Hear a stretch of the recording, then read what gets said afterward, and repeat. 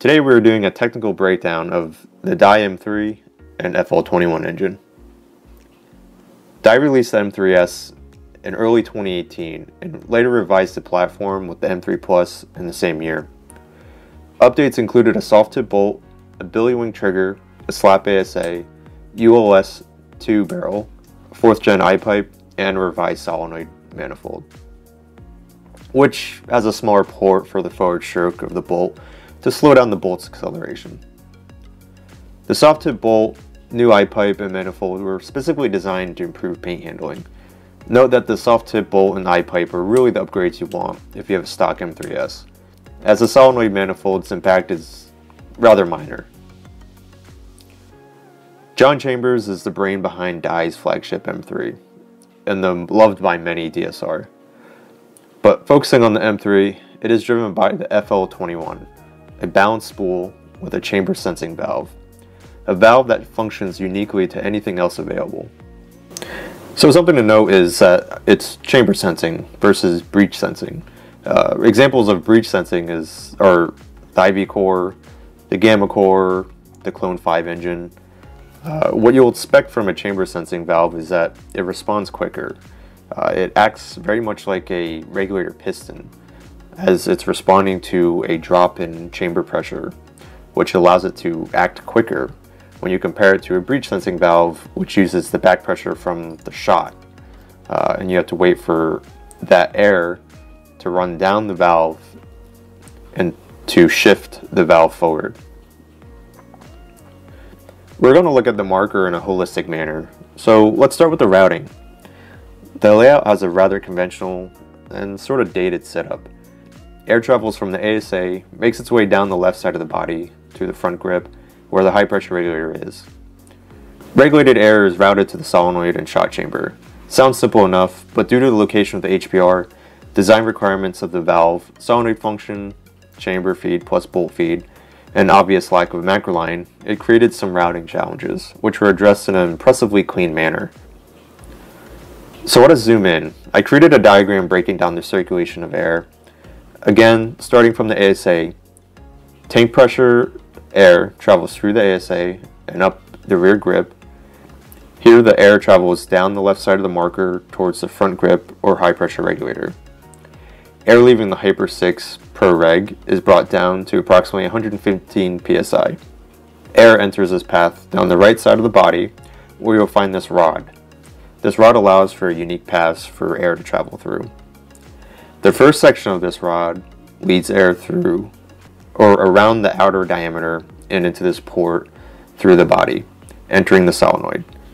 This air will be used to drive the bolt forward and rearward. Traveling through the solenoid, it will eventually lead through a mirroring port back to the second section of the rod and feed the shot air chamber. Something to note is that the solenoid selectively feeds the shot chamber, similar to what you'll find in PE's IV core markers. Back to the first section, there's a small hole. This hole allows for air to travel down the inner diameter of the rod, bypassing the second seal and supplying the rear valve chamber. This is a constant supply that is pushing the valve forward. There's a spring located behind the valve pushing it forward as well. The integration of the rod for directing airflow was quite clever here. Dye did not want to move the location of the HPR from the front grip to the frame or ASA like how it is on the DSR. This posed quite a few challenges, and the result is the routing you see implemented here. Something that is very unique, as it has never been done before, is that the pilot valve in the solenoid is supplied by the shot air chamber, which makes it the first pneumatically timed solenoid circuit on the market. Typically, air is supplied directly from the regulator and into the pilot valve. So let's take a closer look at how the marker cycles. At rest, the bolt is being pushed into its rearward position. The solenoid is allowing air to supply the shot air chamber. When the shot chamber is filled, the valve core is being forced rearward, as there is a rearward dominance due to the rear number 15 seal. Though they are equal in pressure, surface area on the shot chamber side is greater, causing a rear bias due to the aforementioned number 15 seal. So now let's take a look at what happens when the trigger is pulled. The pilot valve actuates, the spool in the solenoid shifts forward, air holding the bolt rearward is vented out from the bottom of the solenoid manifold. The air has been redirected to the port to shift the bolt forward. The shot chamber supply is sealed off and isolated. The bolt all the way forward clears the end of the valve, allowing the shot chamber air to dump through the face of the bolt, propelling the ball forward. Unlike the way the breech sensing valves in the IV core, Clone 5 and Gamma core work, which uses the back pressure to activate the valve valve core on the FL-21 acts as a regulator. Since the fire air chamber is venting and losing pressure, this causes the bias of the valve to flip and become forward dominant thanks to the force from the spring plus rear chamber pressure. The valve shifts forward to seal the tail of the bolt, capturing whatever air is left in the shot air chamber, which is approximately 40 psi per cycle. Dwell times out, the spool in the solenoid shifts back, air pushing the bolt forward is vented through the front of the manifold, air is redirected to the front of the bolt pushing it rearward, and supply is open to the shot air chamber once again, pushing the valve core rearward. This engine is quite the departure from the fuse bolt, and engine dye has been recycling for more than a decade. The FL-21 is an LPR less balanced spool valve that is incredibly efficient and reliable. They took the route of making a plug-and-play marker that doesn't require any tinkering and will just work.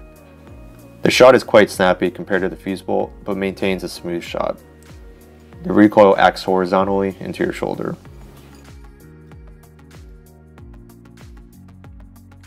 So this was my technical breakdown of the Dye M3 and FL-21 bolt. I hope you guys enjoyed this video. I had a lot of fun making it. As you can kind of see from all the diagrams, I went a little crazy with it. But I honestly feel this is a really underappreciated marker that deserves a lot more love from the paintball community and is just really misunderstood. So yeah, I hope you guys found this informative. Of course, if you guys have any questions, leave them down below, and I'll see you guys in the next video. Thanks for watching.